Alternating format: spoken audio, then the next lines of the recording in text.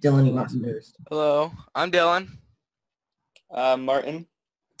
Hi, I'm Neil, and this is Youth on Subjects of the World. And today we're doing an Ask Me Anything, and we have a forum with a few questions posted by people that we are going to answer because that's an Ask Me Anything.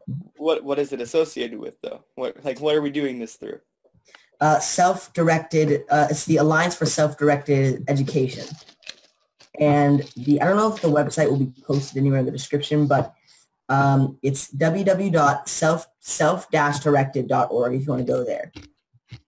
So yeah, do we want to just get right into the first question? We don't have that many questions, so we want to kind of like Spread them out. Yeah, spread them out, and also spend quite a bit of time on each question, kind of go over in tangents because we don't know that many questions.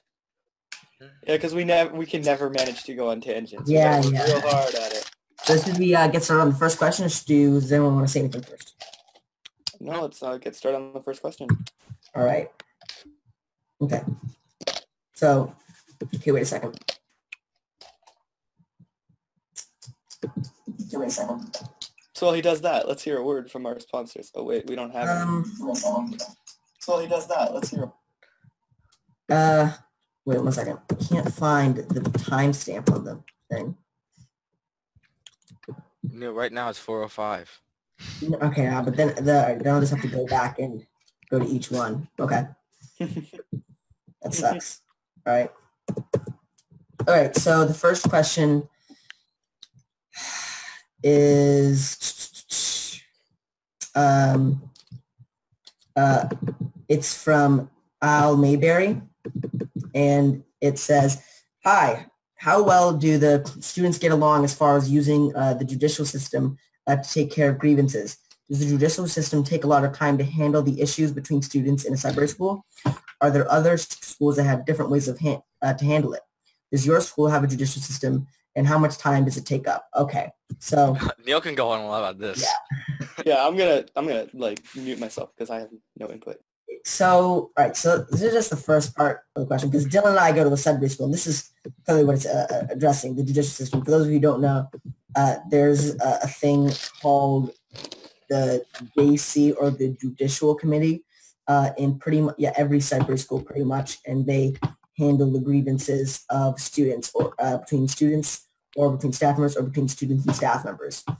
So basically, if you think someone broke a rule, you can write them up, and the case will go before JC. And the principle of JC, it's basically a justice system run by your peers. So no one's superior or inferior to you. You're the people you spend, all day with on the justice system, and it's a rotating group of people. So everyone gets a chance to be on JC, basically. Mm-hmm. So all right. So let's just so it's just the first part of the question. How well do students get along as far as using the judicial system to take care of grievances? Okay, so how well do they get along using it? I think the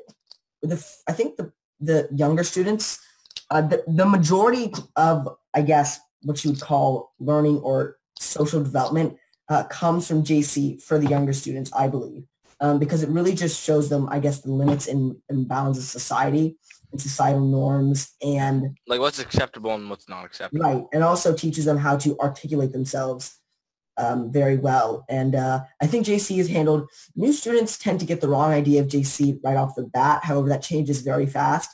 Like common misconceptions would be it's a bad thing if you're written up. First of all, getting written up is a normal thing that happens. Breaking a rule, everyone breaks rules every once in a while by accident.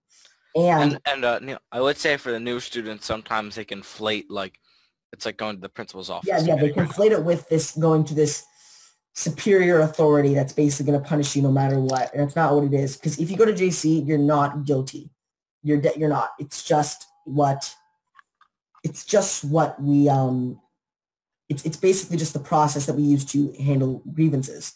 And so I think very, very soon after new students are at the school, they get used to the judicial system very, very quickly, and they realize that it's not a bad thing. It's just a part of the school. And I think everyone gets used to being written up, writing people up, and being on JC. So yeah, do you want to go more on that tangent? Or? What tangent? I'm sorry. Do you want to add anything onto that? Not really. I think Neil explained it very well, but you didn't talk about at all about the time it takes. Well, no. I was going to go by each part of the question. Oh, okay. The next No, part. I don't have anything to add. Okay, then the next part of the question is, does the judicial system take a lot of time to handle the issues between students in a Sudbury school? So that heavily depends. I cannot give you a concrete answer on that at all. So yeah, like last week, Neil knows because it sucked for him. It was like an hour and a half long every day, or close to that, almost every day. For like a week. Yeah, for like a week. But other times there might be there might be like it might be no cases in which case. Yeah. If you're talking about individual cases, normally on average, I would say like 5 minutes. It could just be literally even less than a minute if it's something very, very minor, or if we it's just like obviously not guilty. Yeah, like if it's obviously not guilty, JC will just dismiss it like that. Or for example, somebody writes someone up for a rule that doesn't exist, we'll just immediately dismiss the case. But depending for individual cases, it really depends. We've had JCs that last for like over an hour for an individual case. We've had JCs that last for under a minute for individual cases. It really depends because not all the JC cases are equal. All of them are different. All of them require different considerations based on the circumstances, which rule was or was not broken, points of contention, and mostly the students that are actually involved, because JC will have to, change their attitude and the way they work towards each student to get to their reason for being written up or reason for writing someone up on a fundamental level. And yeah, it's basically I can't give you a concrete answer on how long a JC case takes because it really depends. Average would be 5 minutes, maybe 10, just because most of the cases are pretty minor or are very open and shut. Yes, I think a lot of it is just trying to decide a good punishment for the crime.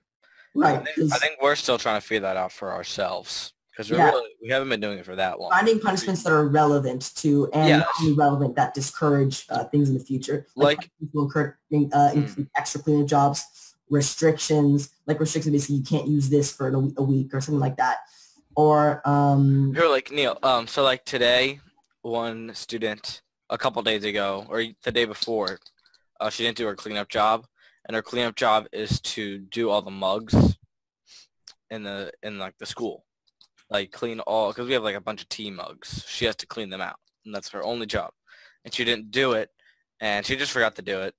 And then after we told her to do it, then she did it, but we still wrote her up for it, even though it wasn't going to be that big of a punishment, but it was just like you kind of have to. And then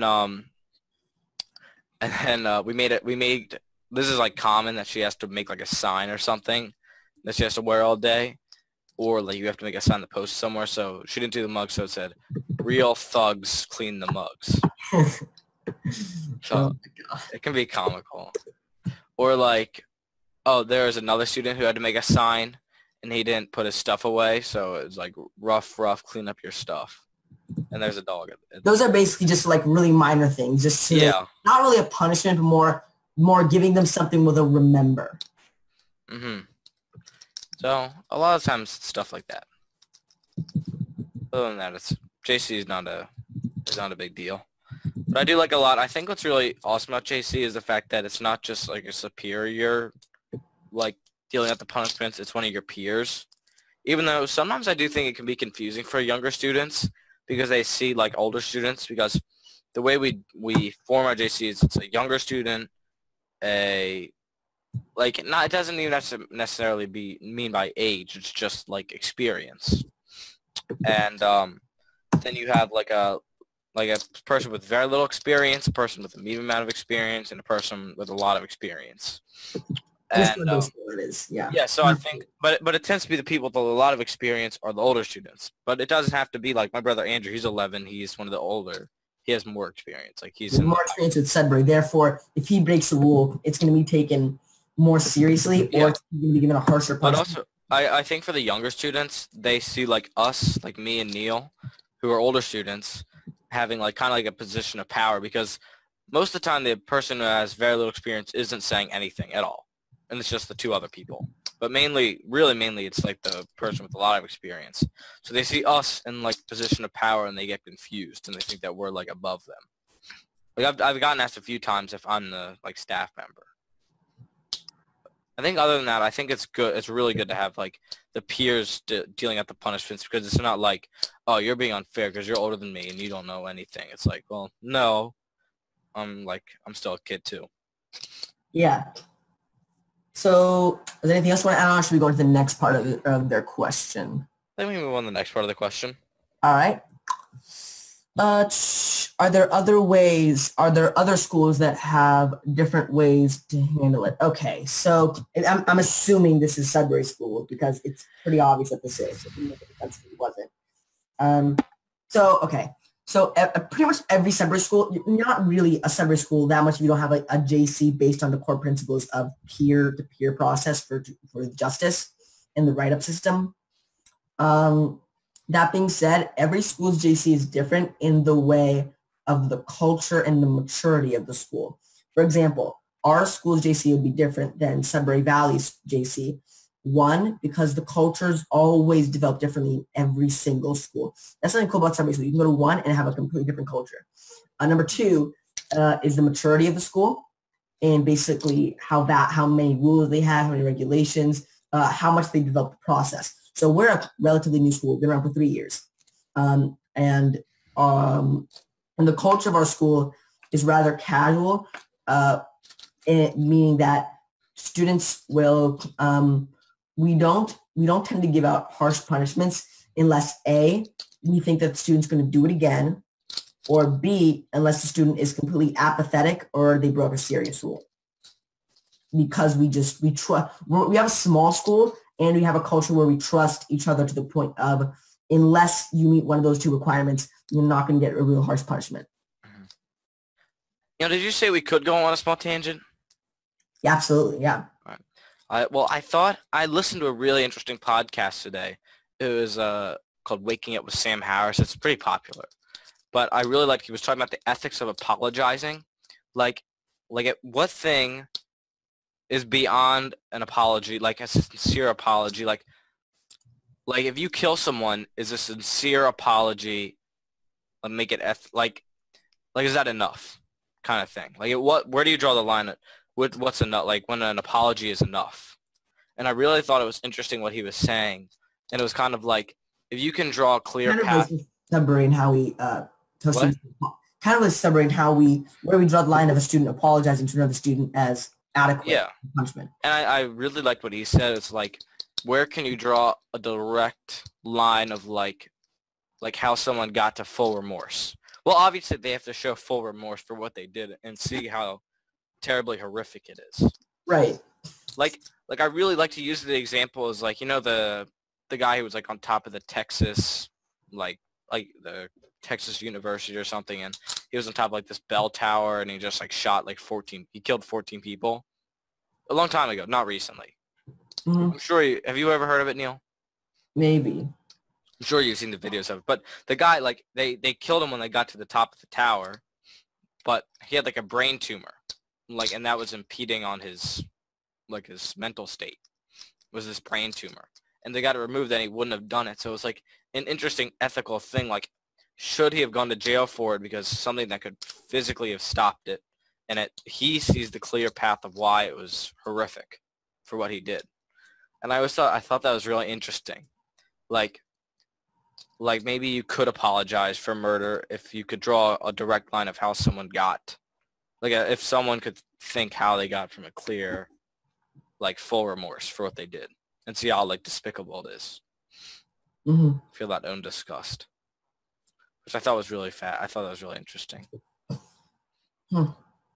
I think, putting it back into, that's kind of what we have in Sudbury as well. We will accept an apology for JC as in apologizing to the person you, I guess, offended by breaking the rule. But, it's to an extent, coming back to the question that we were addressing, which was, do other schools work out their grievances in other ways? yes, but that's either A, just talking about it with the student not going to JC, or B, if you go to JC, everything's pretty much the same. The only thing that changes it is the maturity of the school and the culture of the school. At least that's my interpretation. Mm-hmm. All right. And now here's the last part of the question. Wait a minute. This is a redundant. This is the same. The question is, does your school have a judicial system, and how much time does it take up? And then that's the same question as, does the judicial system take a lot of time to handle the issues between students in Sudbury School? I guess that's if our school isn't a Sudbury school, but it is, and I think, yeah. So as we can either move on or. I think we can move on. All right. So the next question is, let me just mark down when we're addressing this. And all right, I'm interested in learning about the transition from a public school, which micromanaged your learning. Wait, Neil, who asked the question? I think that's important. Element education. Okay. So yeah. I'm interested in learning about the transition from a public school, which micromanaged your learning, to an environment in which you gain agency of your learning. What advice do you have for a smooth transition? What might one expect to experience as far as feelings, public, or even family circumstances, and a sense of direction? So the first part of the question, I think, Dylan, you'll obviously need to answer, because Dylan actually went to public school before going to Sudbury. Mm-hmm. And I had that transition. Yeah. So basically, yeah. So that basically. So my transition, I don't know, like I don't really know too many other people's stories, but it started out, I just left 6th grade because I hated it so like horribly.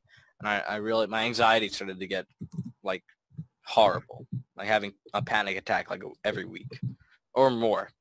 Like, I don't know, 3 panic attacks a day was like the worst. So I had to leave. So I left and I started to do this stuff called homebound tutoring, where you're still in public school, but they just send tutors to your house. If you can't, it's like for people that are like, I don't know, somehow disable themselves to get into school and just can't make it in. And then they have to send out tutors. So I got enrolled in that program for a little while. And that was okay for a little while. It was like, I liked having the one-on-one experience with like a tutor. And it like, God, we went past everyone. Like it was a lot faster than if you were taking the courses in public school. Like I think, like I hadn't taken any classes for like 3 weeks.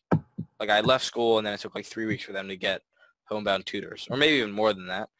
And then we caught up in like a week. We caught up to what they were doing in a week. So it was nice being able to do that. And so I did that for maybe like 6 months. And so after that, I just started to get pissed off with that because it was pretty much the same old thing. And so then I moved on to kind of like homeschooling, kind of unschooling myself. Like I didn't really go into, I guess like my parents and me didn't have like the vocabulary to describe what we were doing. But I would say it was a mix of like unschooling, homeschooling. Like I was doing it pretty much all on my own, but I still was in the mindset like I have to learn math now. Like let me put out some time to do math. Let me put out some time to do reading because I had to do reading kind of thing. So it wasn't like, but I didn't really know what unschooling was either, because there weren't like the little we looked into it, there weren't too many unschooling. No, like nothing about unschooling. It was just like Christian groups, Christian and homeschoolers. So after I did that for like a year. And I got kind of bored with that because I didn't really have too many friends my age, and I felt like I was kind of like I didn't really leave the house all that much. Like there'd be just like a week where I just wouldn't leave the house. Not because I didn't want to, just because there's no reason to. I didn't have to go anywhere. I didn't have any friends. Like I didn't really have any friends back then, which kind of sucked a lot. So I thought like, I want to try and find a place that I can actually like go to and make a lot of friends. So I started to. I don't know why. I just thought to look up alternative education, and there's like what's it? Like an article about 7 kinds of school homework's not for you. I forget exactly what it was. So I read that, and it had like Montessori and all those kind of schools. But one of them was Sudbury, and and that sounded really fascinating to me, a Sudbury school, so I decided to look it up, and it sounded fascinating to my parents too. And kind of as just a joke, I looked up South Jersey Sudbury School, and it popped. It was like South Jersey Sudbury School opening in 2 months because it was like July, and it starts in September. And I was like, oh wow, that's pretty crazy. So then we started to go from there, and I found it, and I really loved it. It's actually South Jersey Sudbury School. Yeah, the school is actually called South Jersey Sudbury School. So, I mean, it was pretty awesome. And then that's how I went from there. But I would say it really took about 2 years to completely get out of like a public school mindset. It took a long time to completely get out. Like to where I wasn't afraid of Sundays because, the day after Sunday, I have to go back to school. Like there would be times where I was just like, it would be a Sunday and I'm feeling anxious. I'm like, why am I feeling anxious? And I'm like, oh, right, because on Sunday I have to go back to school. I would have had to go back to school. So it was nice to be able to eventually get out of that. Like it took a year for most of it to go away, but it took another year for it to go away completely. So that was my journey with unschooling, like with my transition. Do you have anything to say, Neil? Was there another part of the question? Yeah, there is. We'll move on to that. What were you saying, Martin? Well, I was just going to jump in on that part to say I haven't had an experience personally with transitioning like from one to another, but I've had a lot of friends who have and gone back and forward between it, like throughout the years, like cycling back between public school to like homeschool to like different types of private schools and like non-public education like Montessori's or like things like that, and then back to public school and then homeschooled and just like all around the place. And I think whenever I ask them about like how that feels, the biggest thing that they always say is the way you're treated in a public school and the way that adults and teachers treat you in a public school is way more demeaning than in like other places. And then the other thing was the way normal adults treat you when they find out you don't go to a public school is way more demeaning. And I always found that interesting that like no matter what, there's just going to be people looking down on you for whatever reason. I haven't had that much of an experience with people looking down on me, but I wouldn't be surprised about it if someone had that. I have. I think everyone on here has probably got the like, what's 2 + 2 question and stuff. Surprisingly, I haven't gotten that one yet. I have. You have? Yeah. I'm like, it's window. What do you mean? Like, what kind of question is that? Okay, wait, no, just be clear though. It wasn't, they didn't literally say what's 2 + 2, did they? No, they did. What? Okay, come on. That's so... Yeah. Like, unironically? Unironically. It wasn't like, now I was 12, so I wasn't, but still I was 12. You're 12, okay. I'm 16 now, so if I got that question now and they were serious, I'd be like, no. Just get out my face. But at 12, even at 12, I was like, dude, I'm 12 years old. I've made it this far in life. I know what to do. Everybody, because there's going to be one guy saying they're deflecting because they don't actually know. The answer is 3, okay? Yes. 2 + 2 = 3, all right? Yes. 2 + 2 is 22. Yeah, 2 + 2 is 22. All right, move on. So what was the next part of the question? Yeah, so next part of the question... Oh, sorry, I forgot. I can't read. I forgot about that part. I can't read anything. Idiot. All right. What you get for not going to public school, dude? I know. Sucks for me. All right, let me see. Where did I leave off? I mentioned... all right. What advice do you have for a smooth transition? What advice do you have for a smooth transition, basically? Dylan, do you want to hop on that first? Because, you actually went to public school and then went to kind of unschooling, homeschooling, hybrid, and then went to Sudbury. I don't know. I mean, at least for me, it felt like kind of like a natural progression to get from one thing to another.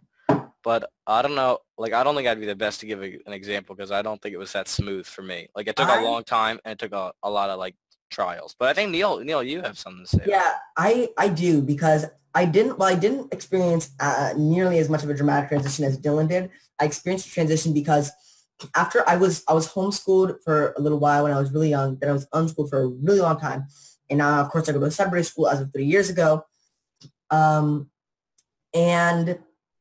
yeah, so I I felt this need when I went to the Sudbury school, and I feel like unschoolers would also feel this if they came from public school. Like Dylan was just saying, you feel like you need to learn something. Like when I went to Sudbury school, I was like, oh, well, technically I can do nothing all day.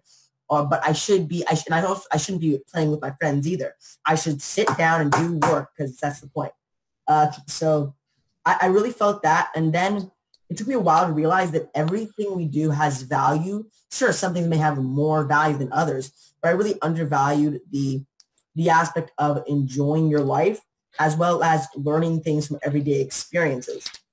And I think my advice would be, number one, don't give a shit about what people think about you. There's so many assholes where it's going to be like, what's 2 plus 2? Like, first of all. Well, to censor a little bit what Neil's saying, to be a little less brash about it, you need to have the attitude of stupid. don't care about what other people think of you, but also make sure you're not. What I want you to do is to get upset and be rude. Well, no, I'm not saying get upset. I'm saying I know. In your mind, don't care what people think about you. Do not care. Talk to them whatever you want. Try to change your mind, but don't care what people think about you. If you're like a 13-year-old who has like mental health issues and you have people who think down on you, and there's like, you can't get into a mindset where you can just like not care. It's something I would recommend. Well, it's always a learning process and a trying. Yeah, like you got to think about things. You have to figure out ways of thinking about situations like that. Okay, no. Wait, well, I actually have one thing to say about this. I think that would have helped me a lot. Is to to have a plan and stick with the plan, and don't go back on it. Like, be 100% sure on it, and don't go off of that plan. Because there are a lot of times where I had no idea what I wanted to do, and that was stupid. I should have known what I wanted to do. Like, I should have found out about the Sudbury School way before everything else. But that's what I really should have done. And there are a lot of people that did try to get me to not do it at all, like to go unschooled or homeschooled.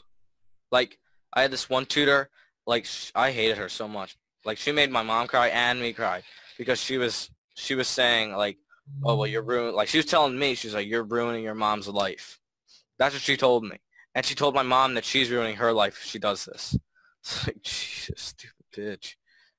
And because she was like, if you went to a Sudbury school. No, if I was homeschooled. Okay, homeschooled. Yeah, I hated her so much.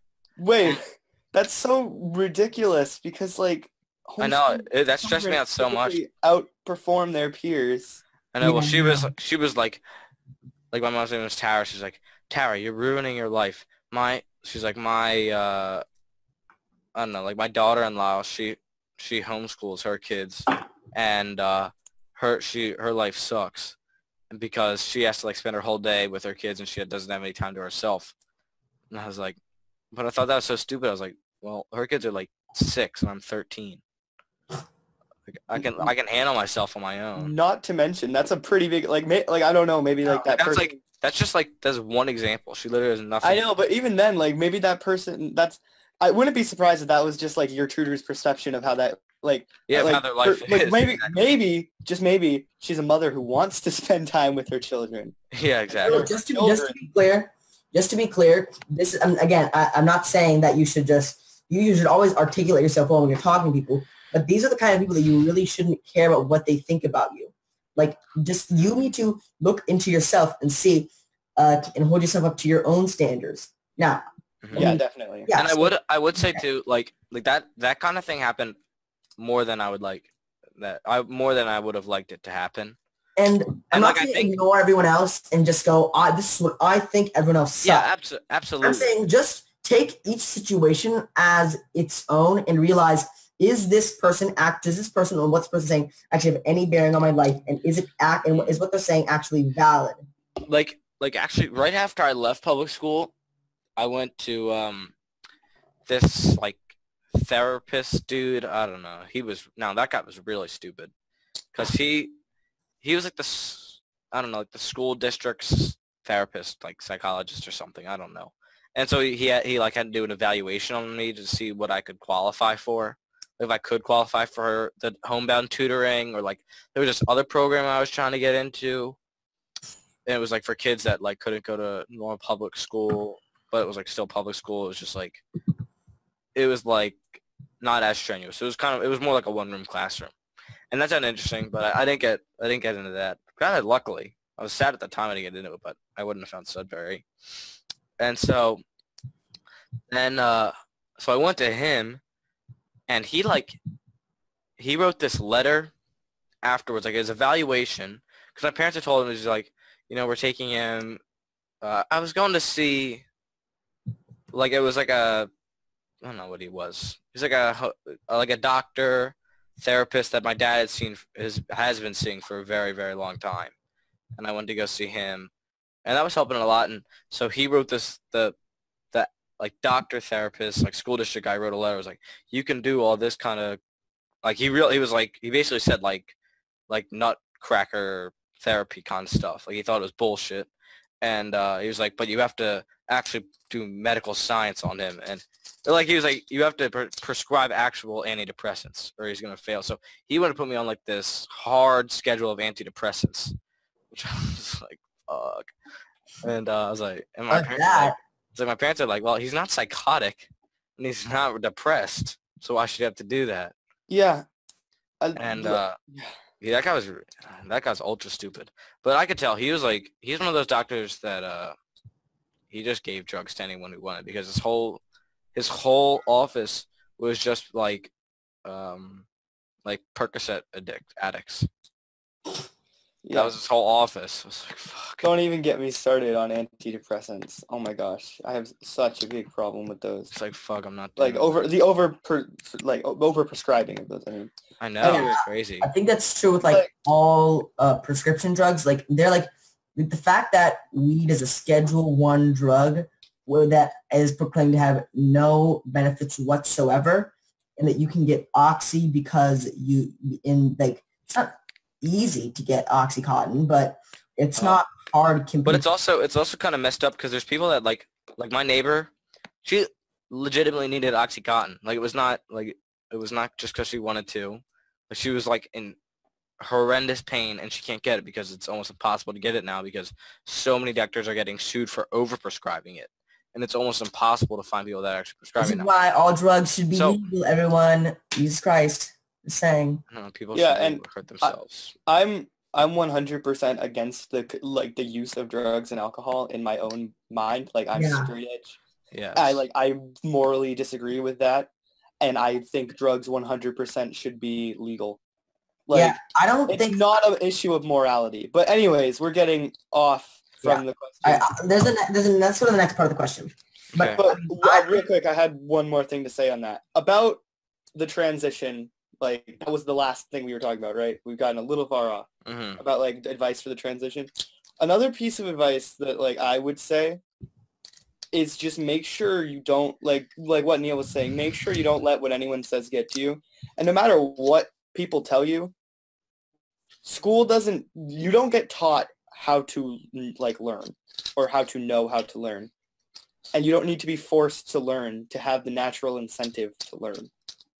Learning is part of life, and learning is part of human nature. We're naturally curious.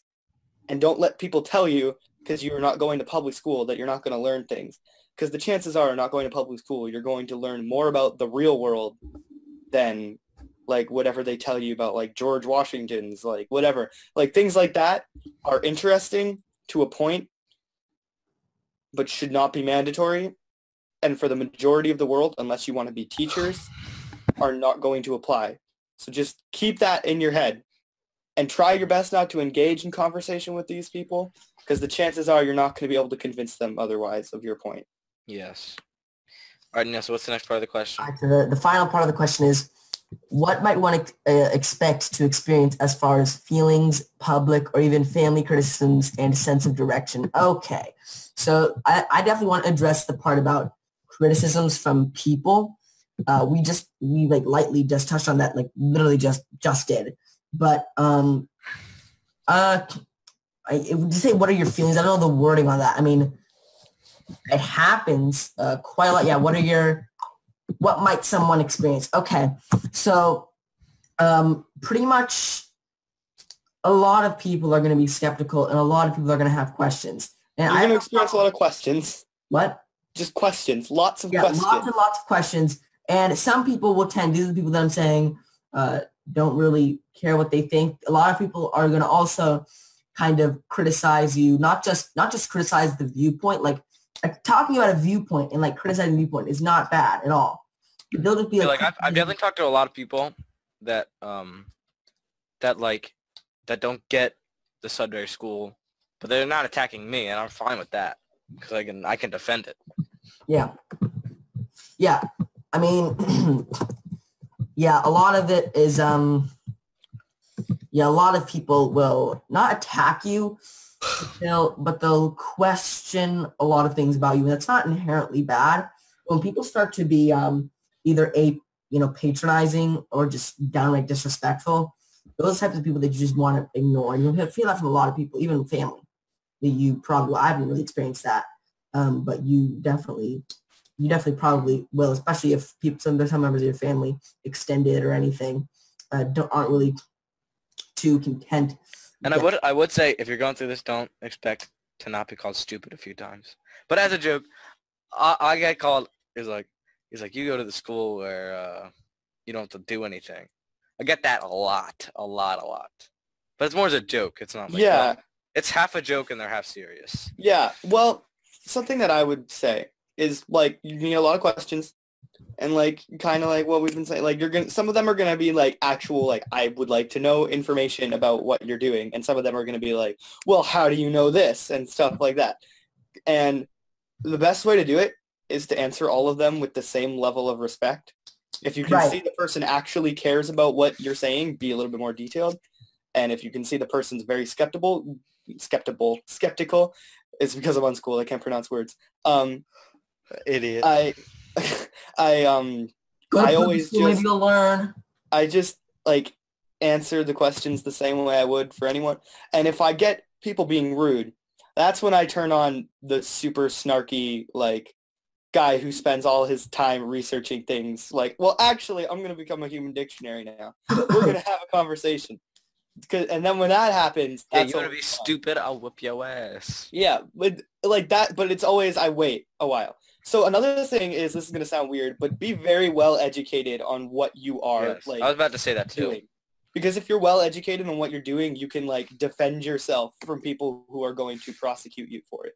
Don't be like change, and you can change their minds about it too. Yeah, well, like if you can see that that's a possibility, because our human incentive is to like stick to our guns more if someone's being like if someone is going against. If someone's being really disrespectful in your head. Yeah. In your head, don't care about what they think about you. I would even say be more respectful and be more and articulate yourself as well as you can when talking to these people, because I don't want to you want to come off as someone very, very, very well read. You want to come off as someone who's educated on the topic, and most likely you probably are a lot more than them and understand it. And just try to come off very well read, and just, and you like Martin was saying, I become the human dictionary. Yeah. So be very articulate and know what you're act like you've answered this question a million times. Yeah. But something that I've encountered and something that is very helpful is if you can present yourself in a way that's like impressive or whatever, but I don't mean like show off your talents. I mean just like a lot of kids, and that like I'll use the demographic we all fall under, like boys in between the ages of like 14 and 17 very largely fit into a category of people that adults don't really like that much. Like obviously that's honestly people that people don't really like that much. Everyone. Yeah. Like it's a category of people that people are not a fan of. That's a generalization. Obviously it's a generalization, yeah. But if you go to like, say, I think all of us are involved in various like things in our community, like theater and like stuff that we've done. It's just, you can tell when the people expect you to be like everyone else your age. So if you aren't like everyone else your age, like if you are like there is something different about you. Like there's always the thing that like people say like, no, you're not special. But like the people on this call, for instance, we're not like special, but we're not exactly, we don't lead normal lives of people our age. We live a different kind of normal. Like it's normal for the other people that we live our lives with, like the other unschoolers and the other like Sudbury schoolers. But for the majority of like America, this is not normal.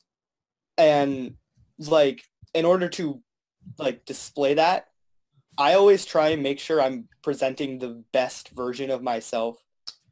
And like, so if I'm in a group, like say I do a lot of theater. So say I'm like, well, I do like the crew side. So say I'm like at where I do theater and there's a bunch of like people I know and they're all like my age and all of them are doing stupid things like running around shirtless and dancing and swearing. Wait, what the fuck? What did you just? What the fuck did you say? Running around shirtless. How old are these people? What? Like my age. It's a long story. Well, Wait, like, what we do. Whoa. Slow down. You're not moving away from this. You're not. No. They're theater kids. They need attention. I don't know. Anyway, They run around shirtless dancing. well, they they dance shirtless and wave their shirts Theater around. kids are. Anyways, Theater kids are like the most eccentric people you'll ever meet. anyways, but like while they're doing that and like swearing loudly in front of like the 6-year-old, I try and be the one to be like, hey guys, let's not do that. Because I think what people will expect is the kid who's unschooled, who doesn't go to school, is going to be the super wild one. But in reality, most of the time, the 16-year-old who's unschooled is going to be the one to be like, hey guys, I mean, the freaking loser. let's try and be, Yeah, Mark's just a freaking loser. He's just just like, well, here's the thing pick up though. his ass, but he can't do it. He doesn't have fun. Well, here's the thing though. Like, Excuse me. for things like this, it's different. Also, Neil, you're one to talk, Mr. Like, oh, well, actually. But Actually, that's false, and I'm not going to articulate myself in a. I don't know why. But the other thing is, I also try and be the best at like making sure people feel comfortable enough to ask questions around me. So I try and be pretty outgoing. But also, I can be a scary-looking guy sometimes because I'm like really tall and my fashion sense is like leather with spikes and stuff. So people are generally intimidated by me. True story. The first time I saw Martin, I thought he was going to mug me. And then like find out I'm unschooled. Story time. Story time. Like find out I'm unschooled and also I wear spiky leather. It gives off a distinct impression. But then like in a group setting like that where I'm the one to be like, guys, this isn't a good idea. That's how people start to set you apart in your brain, in like their brain as, oh, this one's like the good kid or whatever.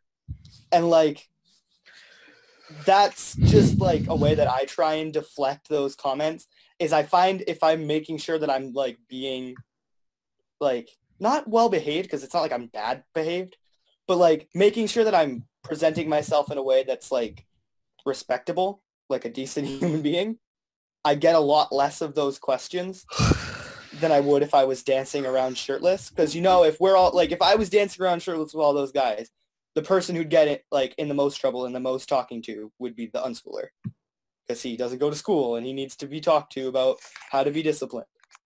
I think a Freudian slip will be taken a lot more seriously if you're an unschooler or a Sudbury schooler than anyone else. Like if you make one simple mistake, like I don't know, like something that like not like necessarily a mistake as in just a random mistake, but a mistake that, let's say, something you learn in school, just even if it's just like a slip of, oh shoot, missed that or do that. Yeah, it's like I think it makes me stand up to a higher class of like. Yeah, you're gonna be held up to a higher standard, even though you feel like people should, if the people's preconceived notions of you really rang true, you'd think that they would actually hold you to a lower standard. Like if you have to, yeah, like I definitely have gotten like if I mess up something like some math problem, then and I mess it up like just a small thing, it's like, oh well, you're just stupid, I guess. Yeah, like more as a joke, but it definitely but it's definitely there. So like it's not like it's not treated as much as oh shoot, actually it's this. Yeah, it's forgot. It's yeah. It sounds strange to say, and I know everyone always says like be the best you can possibly be, but really when if you want to avoid more of the awkward questions, try and make sure that what you do you're good at. Mm-hmm. Like And like obviously that's what you should do in life just in general, is to like try and be good at the things that you do to like earn money and like stuff like that. But especially with like things like that where like people are going to question your intelligence, obviously try your best, but don't let it get to you if people treat you differently, because at the end of the day, you're going to be in their mind as the unschooled kid, and you could be more educated than them about things, and they'll still think of you as the unschooled kid. But what you got to try and do is make sure that doesn't get to you, because eventually you're not going to be just the unschooled kid. Like, at first you'll be that. Like, everyone will be a little skeptical. And, like, for in that question, it said, like, family. How is family going to treat you? Personally, I've kind of lucked out in terms of family members and how they feel. The only thing I get asked a little bit more often than I'd like to be asked is, so, where are you going to college? Because I don't want to go to college. But anyways, like, I've lucked out. My family basically just treats me like a normal person for the most part. Like, of course, there's always, like, the not so, like, after, like, your uncle, like, your great uncle has had, like, a few drinks, and he asks you, like, the not so pleasant question of, like, so how do you learn math? It's, like, it's just, that's a little awkward. But for the most part, in my experience, family and extended family will mostly be civil about it. And if they do have doubts, for me, when I get asked questions, it's usually very civil, but that's also just my experience with my family. My experience is like, so my dad's side, like we don't really, I guess my dad grew up being Jewish, but we don't really do anything. I guess we celebrate like a few of the holidays. We go to my cousin's house. Well, not really it's my dad's cousin's house. And we go there, and his whole side goes to those kinds of parties. But my dad doesn't. It's funny, my dad does not like parties, so normally it's just my mom who goes, and my mom grew up Catholic. So that's kind of funny. But they are very, like, well, where are you going to college? Like, they're like the classic, like, kind of like New Yorker Jewish family. Like, it's real. Like, they own, like, where are you going to college? Where are you going to college? How do you learn? It's, like, much more upfront about everything. And then my mom's side, who I'm much closer with my mom's side than on my dad's side, they, either they get it or they're just kind of ignorant about it. Like, they just don't really get it. And not like they're against it, they just don't get it. Like, they don't really, I don't know. But either they get it or they... There's some people who will never get it. That's something, yeah. Like, my aunt, I must have explained it to her like 3 times, and she still doesn't. But the other thing is, like, you don't have to prove yourself to anyone. No, you don't. Like, if you want to avoid, like, to space what I said, if you want to avoid awkward conversations and sometimes confrontations, it's best to present yourself as the best you can possibly be. I would say we have to move on kind of soon. But also, just like real quick, in general, no one's opinion of you really matters in the long run, as long as you don't take it as like, if they have constructive criticism. But if they're just like, you're stupid because you don't sit in a classroom 8 hours a day, that's not constructive and it's blatantly wrong. So just ignore it. All right. Let's move on. Thank you for that question. We are now going to move on to the next question by Bria Bloom. She actually set up this whole thing. Hello, what do you think is the most important thing for adults, parents, facilitators, and mentors to know when working in self-directed communities such as Sudbury schools or parenting a self-directed young person such as unschoolers? Okay, so that's a good question. I'll answer the parents of unschoolers side of things, because that's the side I'm most experienced with. So I think there's 2 extremes that I see a lot. There's like the conservative, like, homeschoolers. They're like 8 hours homeschool a day. You're not allowed to leave the house. Like, the super sheltered. And then there's the opposite side, which is almost not like too much freedom, but just not enough guidance that nothing's really happening. Like, there are definitely still unschooled kids who sit doing not a lot. And that's not necessarily bad. But I've definitely met some unschoolers who just, like, are not necessarily, like, socially up to date, and just, it's not that they have too much freedom, it's that their parents don't really give them guidance on what to learn. And that's not saying parents should force their kids to learn. It's just saying, Yeah, but just like actually help them figure out like what they might want to do so they're not just sitting playing Minecraft all day. Not that that's bad, it's just not necessarily good. And it's not I've seen that like multiple times. Yeah. What's more important than just trying to expose your kids to things is trying to understand and teach them social norms. Yeah. That is something Definitely. more important because the social norms, with that, I feel will come learning. And I think it's the job of, in Sudbury schools, it's peers' job and staff members.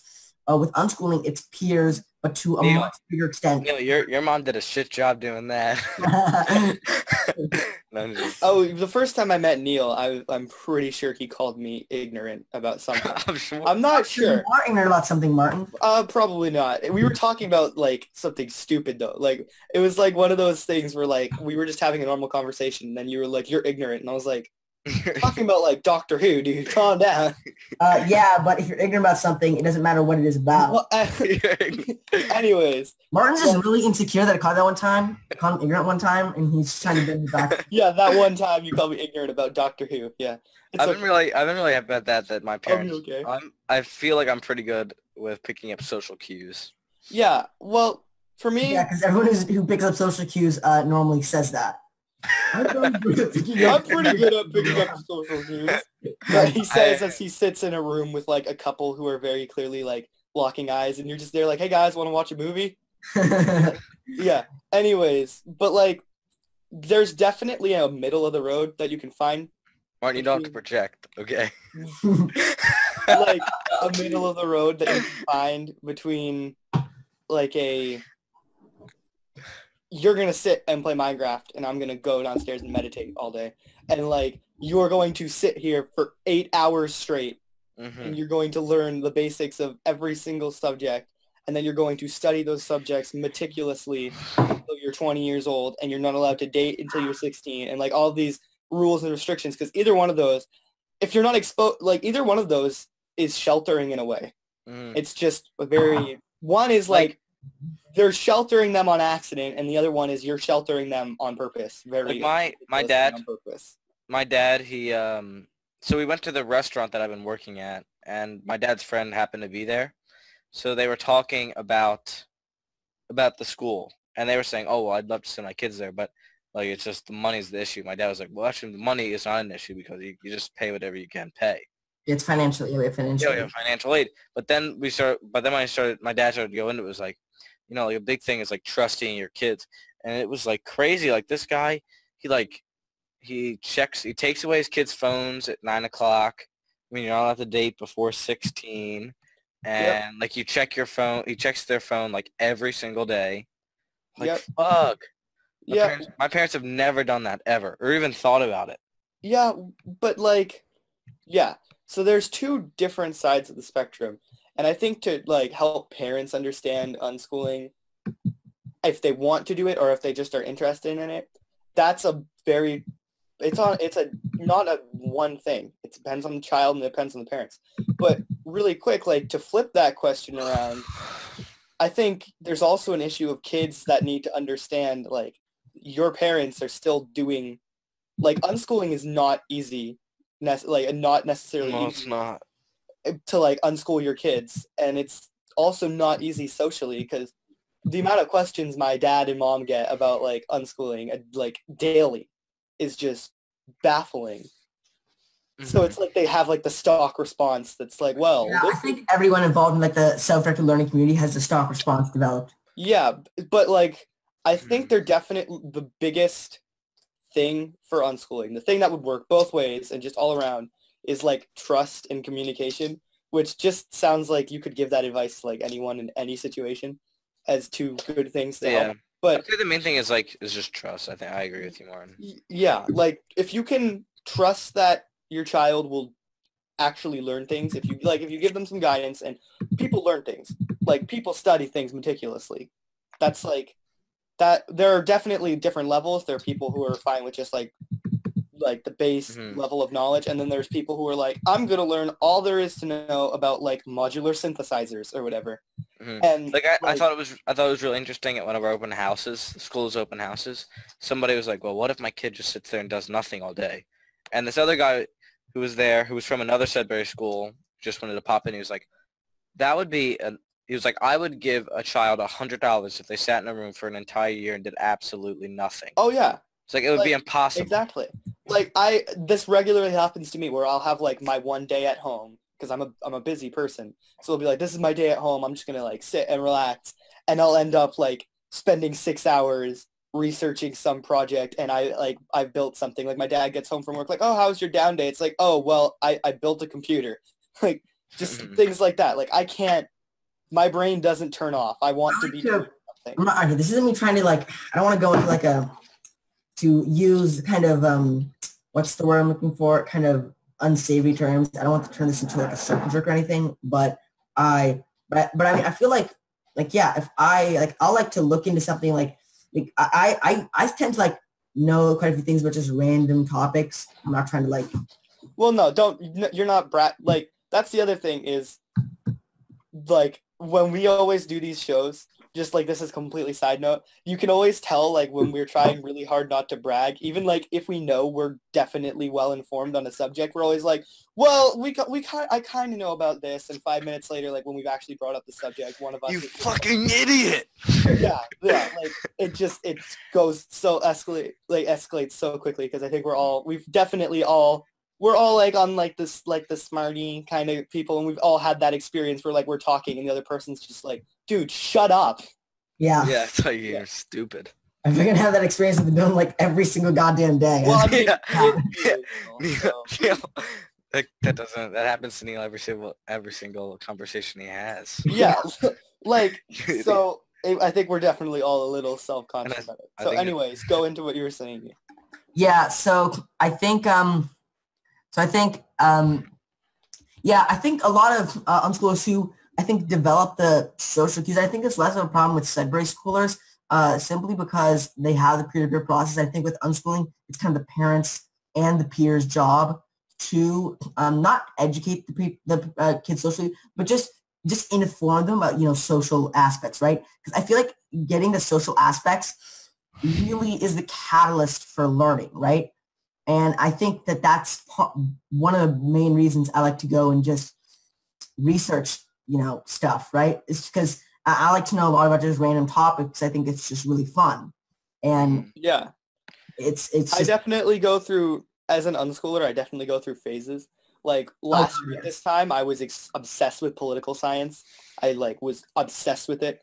And then now this year, I'm learning about modular synthesizers, because it's like frequency, but it's like taking like electricity and converting it to sound like directly. It's all very interesting. And it's like, people are like, well, what are you going to do with that knowledge when you grow up? And it's like, well, what are you going to do with like any of the things you learn in school? Like I could find a job as a producer, or like I could do. And also, first of all, you're talking about that with a person right now, so it's literally you using the knowledge. Yeah. This hypothetical person that anyone's talking to that says that clearly has no critical thinking skills, because they do not realize that, oh, wait a minute, we're talking about the situation right now. Well, that's a little extreme, but yeah. No, it's not. It's not. They're idiots. It's not. I would say no critical thinking. I would say, too, to like someone that was thinking about sending their kids to an unschooling, like to some kind of unschooling or Sudbury schools, like have your motives set. Like sending your kids to unschooling. Well, it's like starting unschooling or going to a Sudbury school. It's like clearly define for yourself what the reasons are you're sending your child to. I don't know if you're starting unschooling or going to a Sudbury school. Is like, because I know we've definitely had parents that come to the school that first off don't even understand what's going on or what the whole thing is about, which is astonishing, honestly, that they have no idea. Like, we had one kid that was going for a year, and the mom literally had no idea what he was doing the entire time.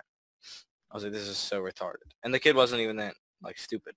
Like, so, I want to make a touch. But also, we've had, like, other parents that, like, seem like they just want to be edgy and just, like, want to be, like, oh, look at this. I'm sending my child to an alternative.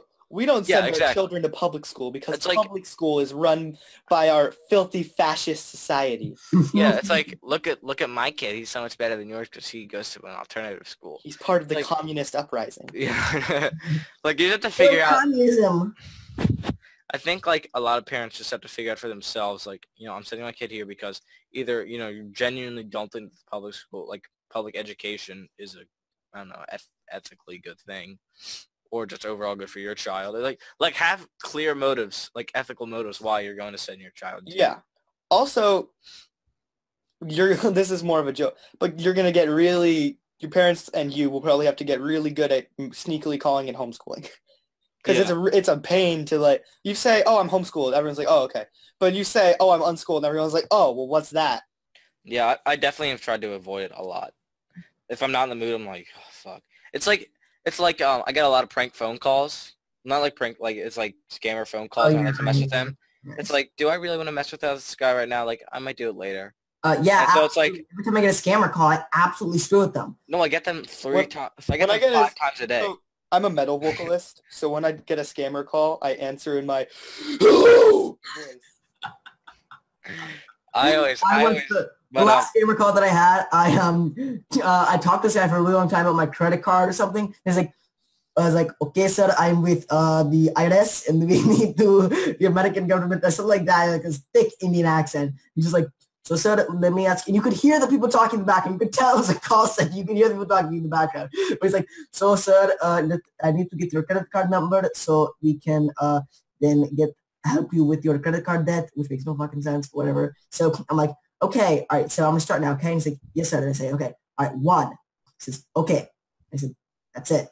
And he said, okay, sir, you can shove your credit card up your ass.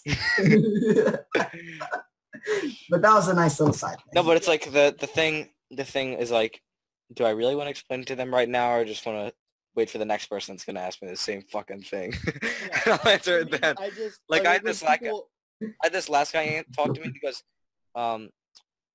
because the other guy I was talking to shares a friend with me, and he thought that we go to the same school. It's like, no, I go to another school. And he's like, oh, what school do you go to?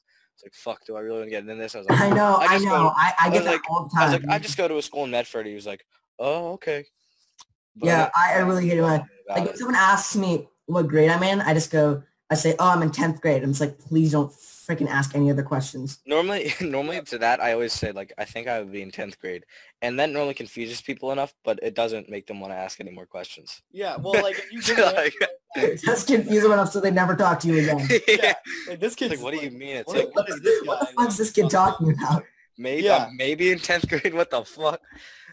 It's like, yeah. But it's like enough to where, like, don't talk to me again, okay? Yeah, what's really sad is, like, I have conversations regularly with people who just... I would hope so. Who just hate school. Oh, yeah, Dylan, you're so funny. Your sarcastic comments are so witty and so awesome. You should just go be a stand-up comedian. Thank you. I was thinking about it.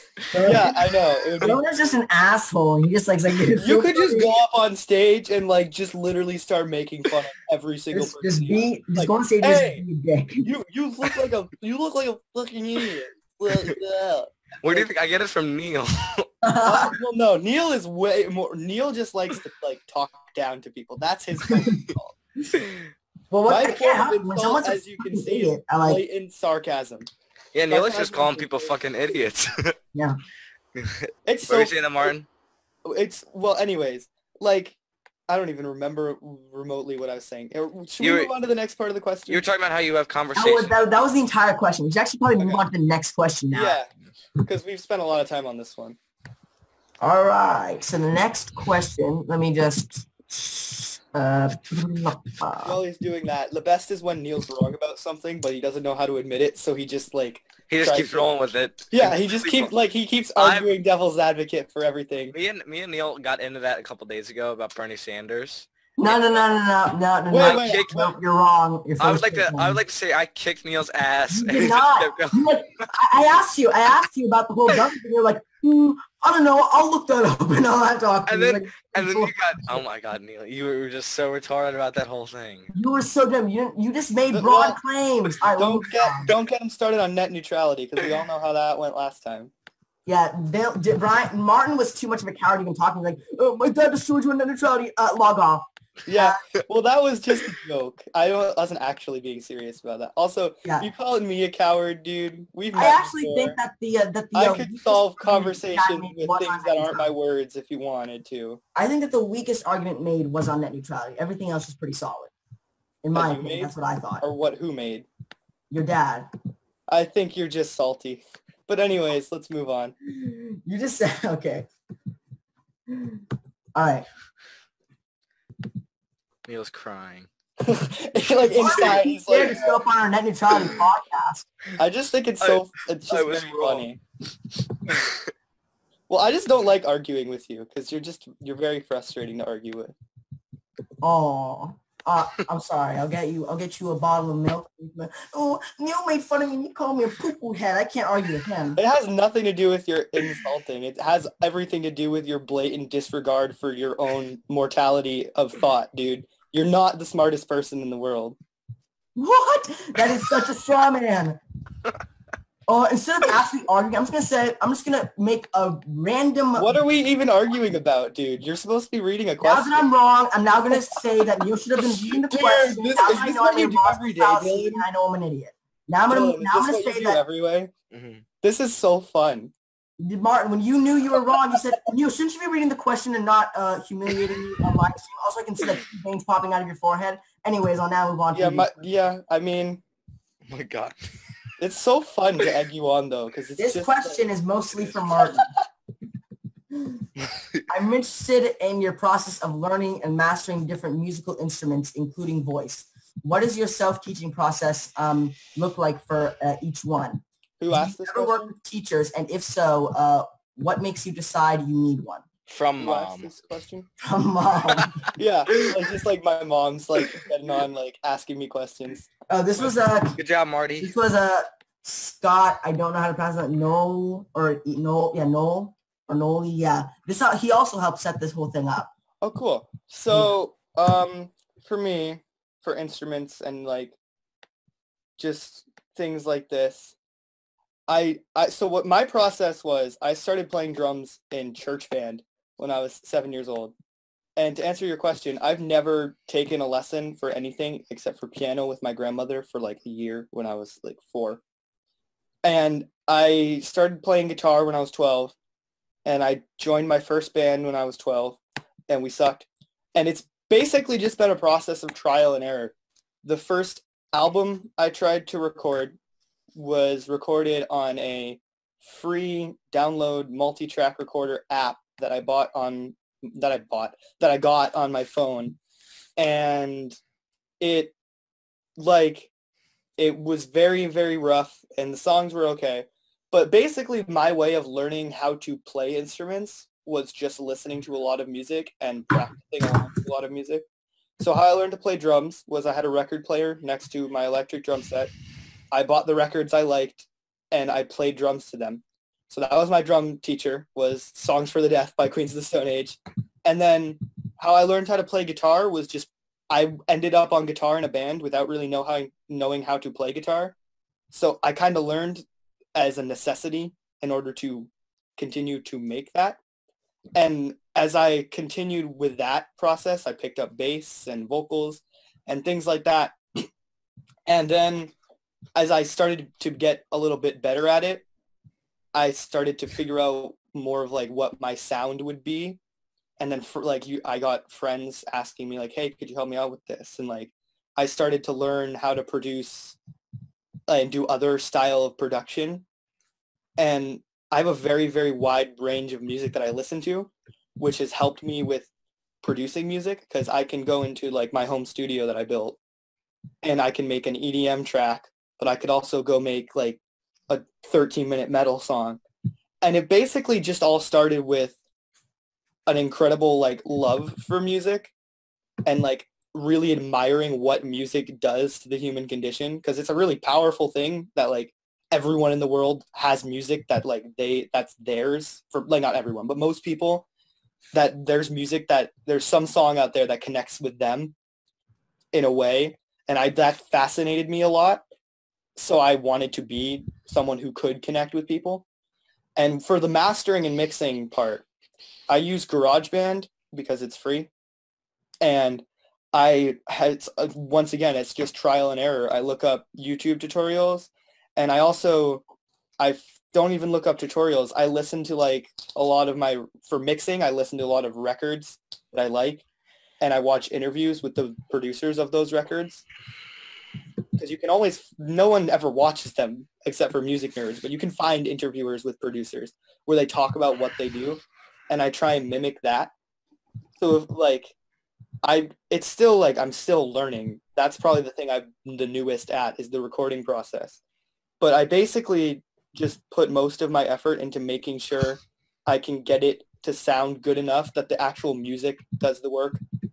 Because a lot of it's more rock stuff, so it doesn't need to be a super like solid production, but I need it to be good enough that you can actually understand what's happening. It's not just like the whole time. And I've also tried my best to collaborate with the widest range of musicians that I could. So like church band to like random 25-year-old hippie dude that I met to like my friends. And then I also tried to like teach some people how to play music. And I'm in a lot of bands, which helps me learn how to like interact with other musicians, because I'm a DIY kind of person, so I tend to want to do things myself.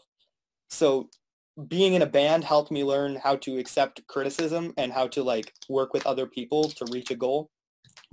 So basically it all started with liking music, and I did not have any teachers, and obviously I ask people for help if I'm stuck on something, but for the most part it's trial and error. I have, no joke, over 300 recorded songs that probably only about 15 of them have been heard by people that aren't me, and all of those can just show like the progression. Because like the first one is me humming into my phone at 12 years old with like an out of tune guitar playing one single chord over and over again. And now the newest one is like the thing that I just released with my band that we just put out an album last week. And there's definitely, you can see, and something that I noted when I was looking back through the recordings the other day is it's almost sounds like traveling through time of recording equipment. Like because I basically just started from the most basic thing I had to build up to like something more modern. And if you listen to the songs in order, you can hear that, and you can like hear the progression. And then I think back to like how I learned how to do that, and it's almost always just been musicians I idolize and songs. So there you go. Very nice. So do you want to move on? Because you should probably start actually answering the questions a little faster now. Because we took way too long. All right. So let's move on. Lucy Hazel says, "Hello, I would like to know what you feel are the biggest obstacles that you, as a self-directed learner, or if you are aware of any peers that find it harder than others." So what are the biggest obstacles that you face as a self-directed learner, and are you aware of any peers that find it harder than others? Okay. So yes. Trying to get people to understand that I can still learn a decent amount of information with Google that you can with a teacher. Yeah. Do you want to say anything?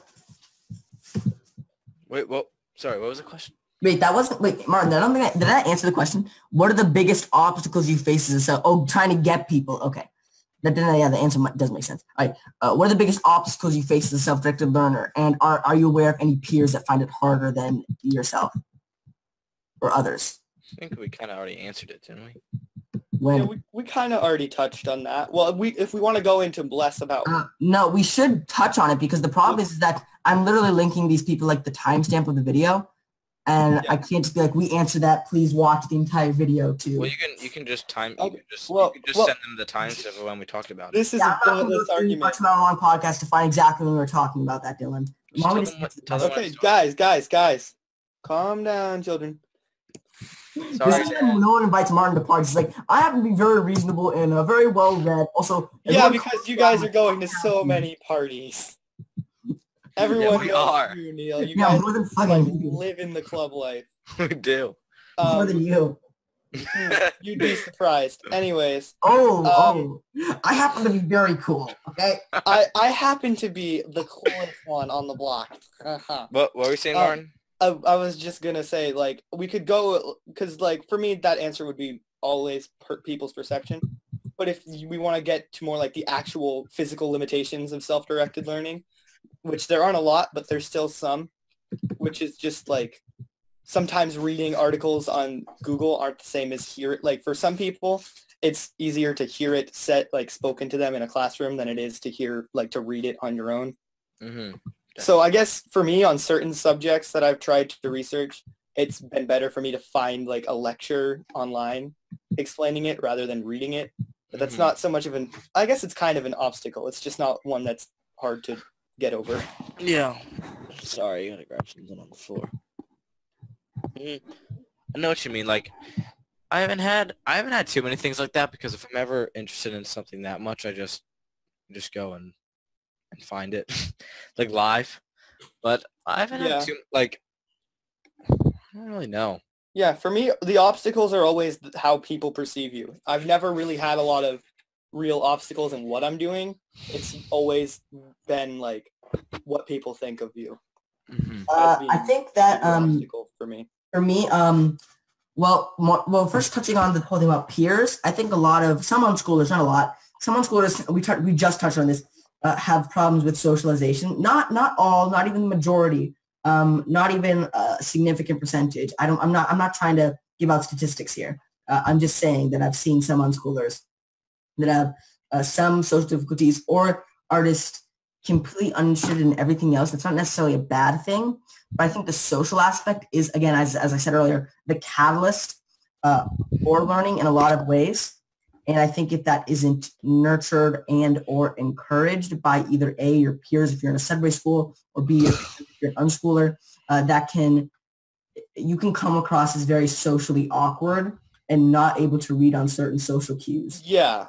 I think another thing that happens is it gets generalized in, though, because I think a lot of parents who find out their children has, like, Asperger's or autism pull their children out of school because the treatment of people with those particular disabilities it's, like, really horrible in the school system. So I think that can also attribute to how, like, some people would see unschoolers as awkward.